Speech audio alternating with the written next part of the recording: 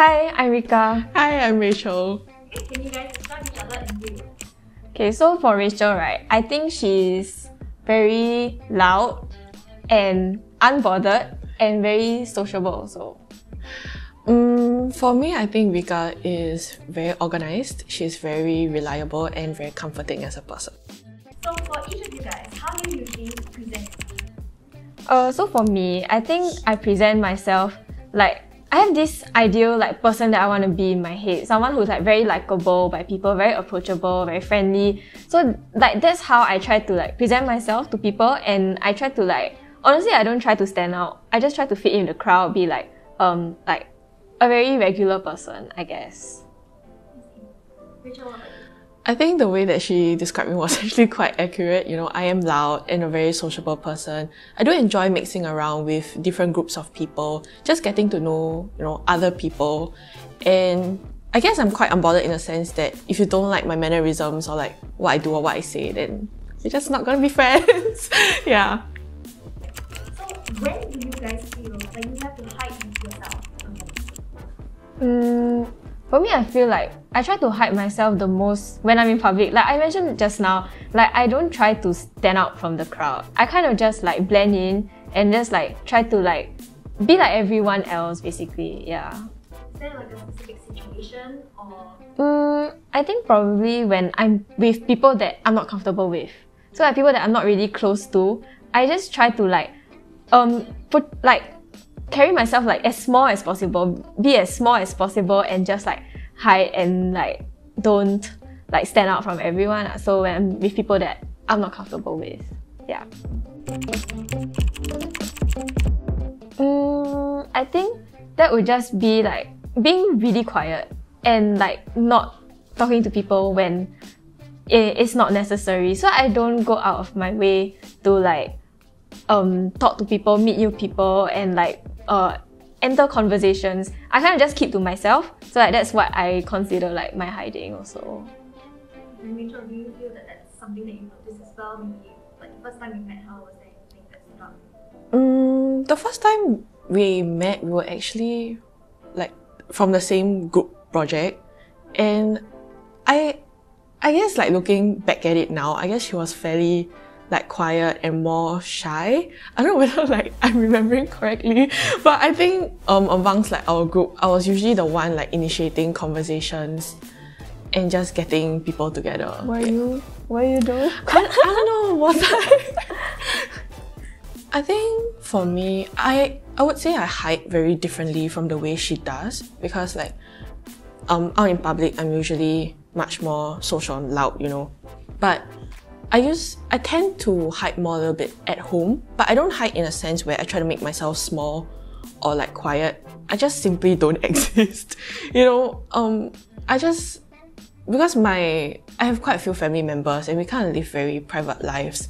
So I usually just exist in my own room alone, and I usually only go out if I need to use the toilet or I have to eat. That's the only time where I exist outside of my room where I have to interact with my family. Yeah. And what does that non-existence feel like all the time? For me, I feel that it kind of presents itself in the fact that I'm quite disconnected from my family. Even around when we have dinner around the dining table, usually it's just my dad and my grandmother talking, and I just quickly finish my meal and disappear from the dining table. Yeah. And do you feel that that's something that contributes to how you are outside of the home? I would say I feel that when I'm outside, I allow myself to just be a bit more loud and unbothered, because if you don't like me, that's your problem, But if my family don't like me, that's not great, in a sense. Yeah. Is there maybe one specific item or part of the exhibit that you feel is the most significant? Honestly, for me, I feel that the significance of the chairs is that my family always eats together. it's to the point that sometimes I honestly feel offended when they eat before me, before I get home. Like sometimes my mom will text me and say like, are you coming home yet? And I was like, yeah, I'll be home for dinner. And then when I come home, I already see people like eating dinner and I'm like, you didn't wait for me. Yeah, so it gets to that extent sometimes. Cause I think maybe it's just like a cultural thing, but like families like our Malay family usually like eats almost like every meal together as much as possible. And also like I feel the chairs are significant because when my friends come over also, my family will also invite my friends to eat with us at the dinner table, which is I find that actually it's not really common in a lot of families. Yeah, so I think that's significant to me. I would say in a sense my family, we like do eat dinner together, but I'm always trying to rush off somewhere else. So like I wouldn't say that family or like the chairs in like my side of the exhibition would resonate the most to me. For me, funnily enough, it would actually be the hair dye or the red hair conditioner, because I feel like the way that I dress or the way that I look and my appearance is what makes me me, and that is how I feel the most comfortable in my own skin, even though it may seem very like loud and obnoxious to other people, because like, why are you walking around with like only half of your hair red, right? Like, and it's like to be the only person in the entire school looking like this, you know? But to me, it's so comfortable. Like the first time I ever transitioned to this hair, it just felt so right. Like it was like, oh my god, this was like who I was meant to be, you know, kind of thing. Yeah.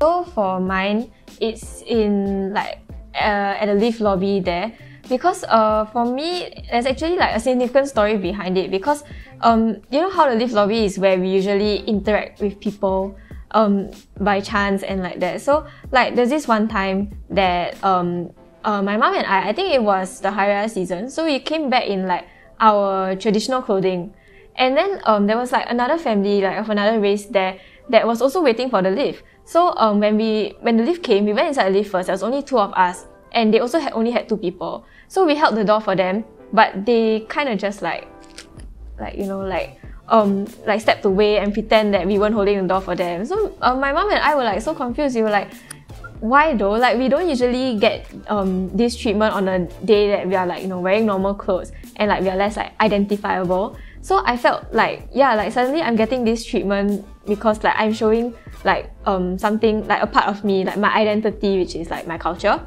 So like I felt that I was quite, I don't know, offended or confused, like that kind of feeling. So I think that's just something that's really stuck to me till this day, especially because I have to visit this space every single day and like have this kind of like a constant lingering thought at the back of my head about this. Yeah.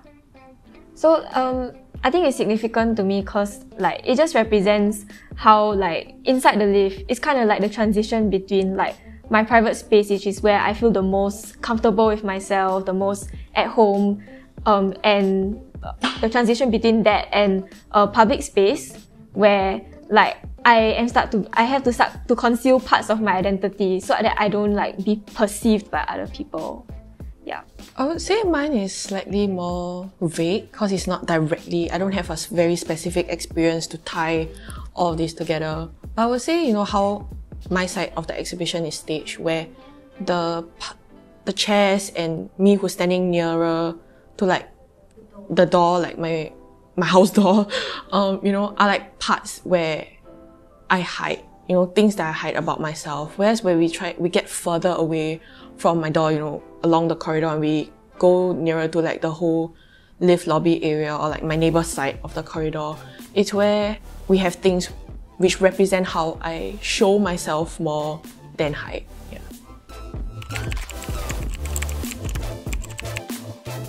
Okay, so for me, being seen to me just basically means like somebody seeing me for who I am. Usually I'm often mistaken as like Chinese or like at least mixed. So like whenever I go to buy like food from the coffee shop or something, then the auntie will speak to me in Chinese. So like I kind of just like my identity gets kind of vague there. So it's like not seeing me for like who I am. But like there's this one time that I went to a hairdresser, and like it was during the fasting month, so I was fasting, and you know how usually hairdressers like would like offer like tea, coffee. So like the hairdresser told me like, oh, you don't need any refreshments, right? Like cause you're fasting, right? Then I'm like, oh, like it's the first time that like I didn't have to say, and like I got recognized for like who I am, like my identity, the part of me. And I think that was one instance that I felt like I was seen. So honestly, being seen to me just means being seen for who I am, all parts of my identity, like my culture, my personality, how I dress, all of that. That's as I am. Yeah. I mean, I think to be seen for me has like two very different takes per se, you know. In the public, we can take seen as just surface value, like you see me, you know, because I look like this. There's no way I can blend into the crowd, right? But on the other end, being seen at home is the fact that I don't have to hide certain thoughts or certain things that I say. I don't have to like self-censor around my family members, and I know that I can be comfortable with them, which hopefully we'll get there one day. Yeah.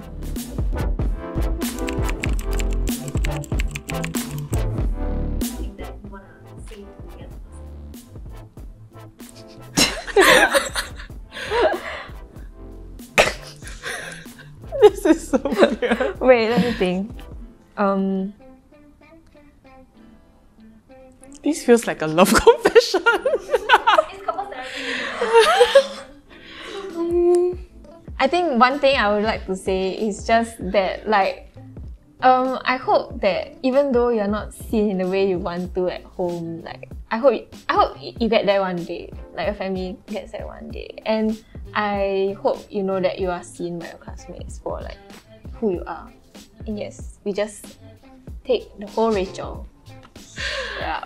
I think for me, I hope that one day you'll realize that you allow yourself to be seen in public, that you don't need to hide, you know. We have fans, we all accept you for who you are, and I also want other people to see you the way that we see you as well. Yeah.